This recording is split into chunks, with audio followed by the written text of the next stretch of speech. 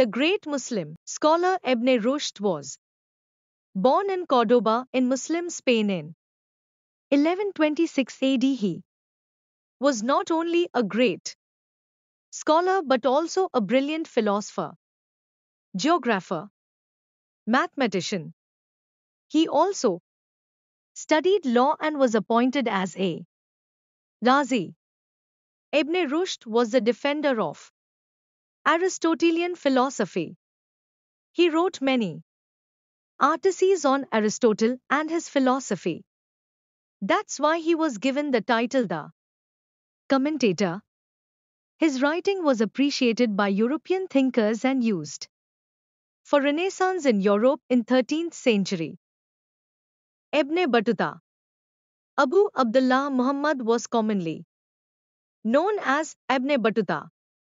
He is considered as the most famous early Muslim travel ERS. He was not only a famous tourist but also a great scholar, a well-versed lawyer, and a brilliant geographer.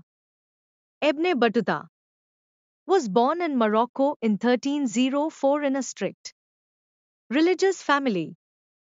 At the age of 21, he started his first journey from Morocco to Mecca for performing Hajj.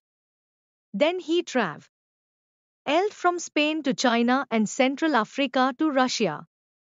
He also went to India, where he met Muhammad Taflag, who appointed him as the Qazi or judge in his court. He disappeared from the pages of history till his death. He died in 1368 in Morocco.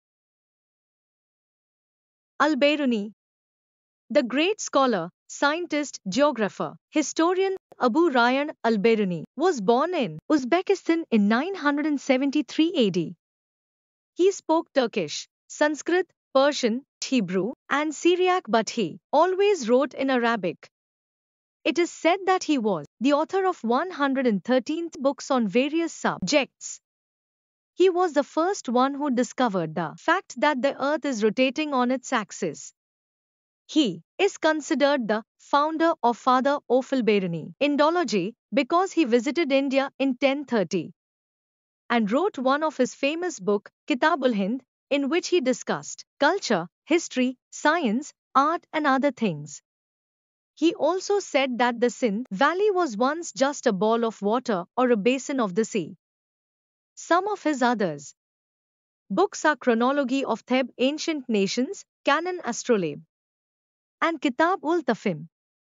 Al-Beruni died in Guinea, Afghanistan in 1050 AD.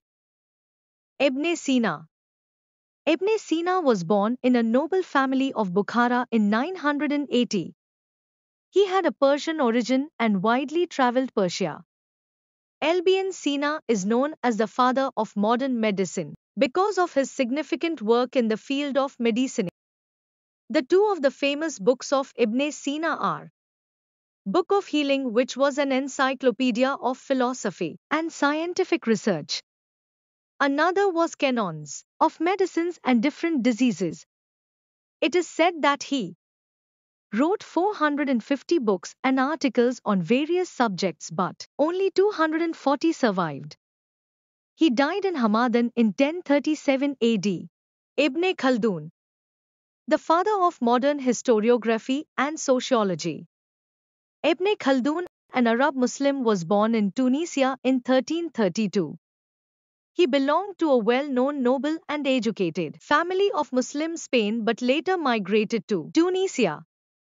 He was appointed as a Grand Qazi in Cairo.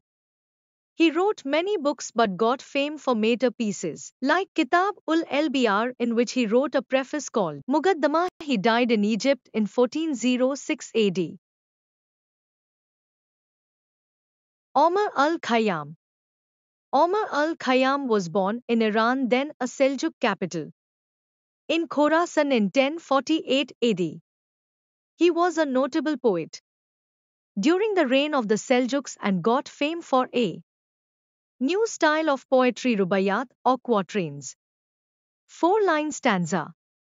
Khayyam's important contribution to mathematics and astronomy, however, is less known.